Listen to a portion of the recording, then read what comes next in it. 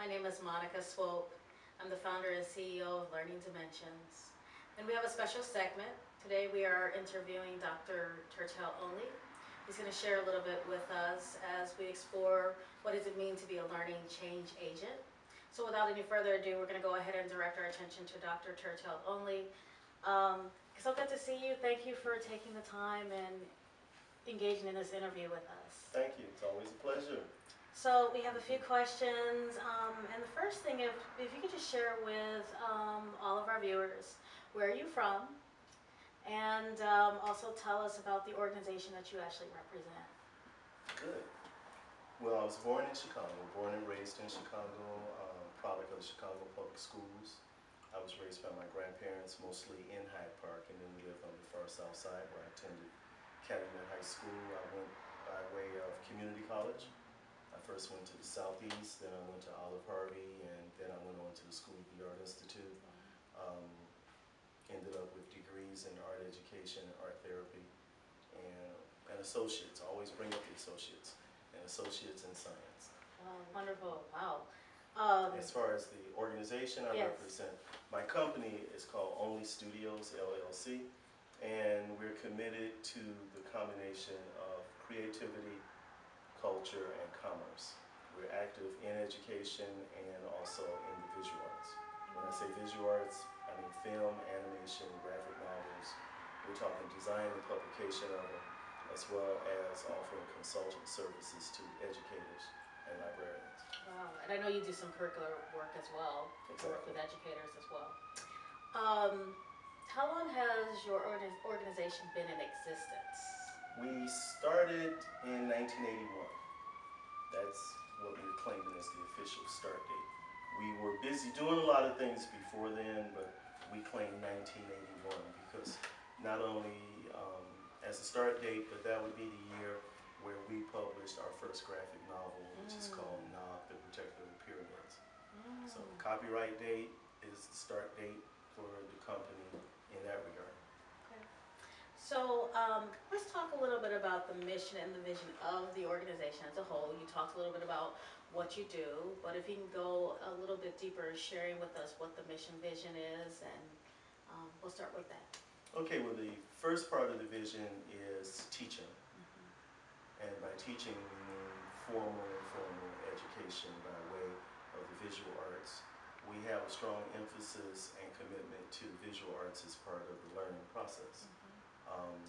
Neurologists and anthropologists pretty much agree that the big brain that gives us the big head, that helps us to outthink the saber-toothed tiger, came by way of art making.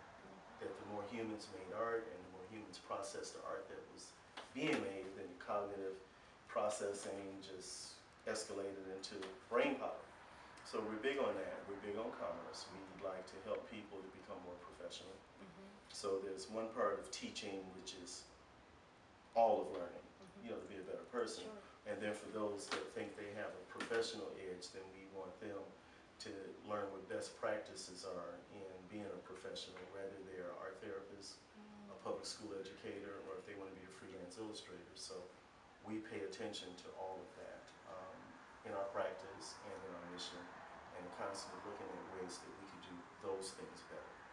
Awesome. And tell me a little bit about the impact that you think you're having on all of the people that you work with and who work with your organization. Impact, boy, that's a good one. Yeah. Because, you know, you always think you're not doing enough. You're always thinking So you could be so much better. So true. Okay, and then I run into someone who maybe I worked with them 20, 30 years ago, and they're telling me the results. For instance, I was part of a fine arts center that was organized. I was one of the initial directors of it. It was in the old Robert Taylor homes. It was literally 2 ground level apartments that were converted. It was part of the old Black on Black Love campaign. So we were the Black on Black Love Fine Arts Center. We're talking early 80s. Okay. 2 years ago I'm on the lakefront, and a woman goes by and she says, Turtel, Turtel, I know you. I can tell by that walk. I'm looking. And then she pulls up her daughters and she's explaining all the things we did in the art center. Wow. And the goal of the art center was to use the visual arts, to reduce crime. okay, and to reduce incidences of violence. And it proved to work.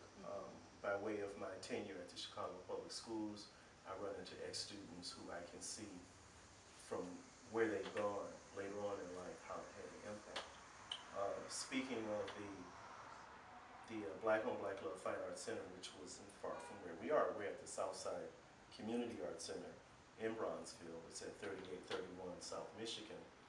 It is the last remaining art center that was commissioned by the WPA, which was the Work Progress Administration. In fact, Eleanor Roosevelt came here to do the commissioning. Dr. Margaret Burroughs, who's renowned for being the founder of the DuSable Museum, was at that time involved in the inception of this art center, and it's been continuously running. The WPA is not active anymore, but the community has kept this center going. In fact, my career started here and across the street. Wow. At that time, across the street was the DuSable Museum. It was in Margaret's basement. Yes. And right after high school, I was in the area trying to find scholarship money at the Chicago Urban League, and somebody said, maybe you should talk to Dr. Burroughs. I'm like, Sure. okay, I'll go talk. Sure. I show up, she's like, good, go downstairs and volunteer. Then the next time I came, she said, go across the street and see what they're doing, and this place was across the street. Wow. So we're here, the backdrop is dealing with this exhibit, which is called Black Age 18, as in Black Age of Comics. And we've been growing a movement which started here, February of 1993. The Black Age of Comics deals with comic books, graphic novels, games, children's books, and educational material that comes from a Black, African, urban, or independent perspective. If it's coming out of that experience, we're saying you are now manifesting the Black Age. Okay, and so this is also what's going on here at the Art Center, which is why we're here talking. And tell us really briefly about some of the installations with the exhibit. Okay, we have clusters of work. It's a group exhibit.